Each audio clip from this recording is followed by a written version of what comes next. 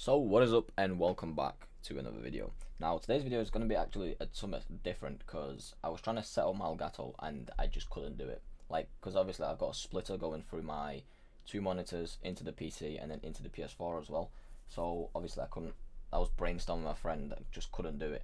So basically I'm going to explain to you in this short video of how to actually do it, how to connect your Elgato through a splitter that's going into dual monitors, and then for it to actually work. Obviously there'll be a slight delay, but yeah, here's the little video.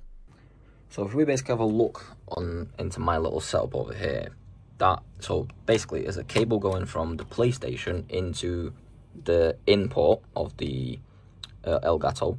Then obviously there's the mini USB port going into my computer, which actually makes it allow this to obviously get converted to this, and then it actually works on the PC. So this is my PC, this is my PlayStation. Obviously if I move around there is a slight of a delay, but that's obviously because it's going through a splitter.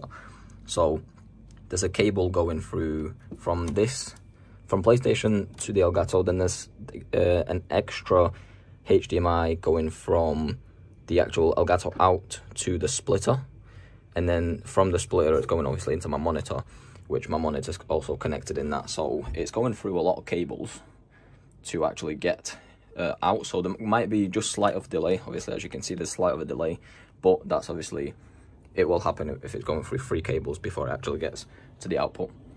But yeah, that's basically like the one way of doing it. Like there's no, I don't think there's another way of doing it besides getting another monitor and actually connecting the Elgato directly from the PlayStation to the monitor and then to the to the PC, because there's just not, to my knowledge, another way of doing it. So I guess if this video has helped you, then, you know, be sure to comment, I guess like, subscribe.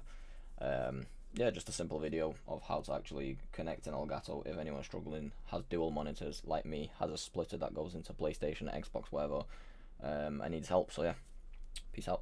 Yeah.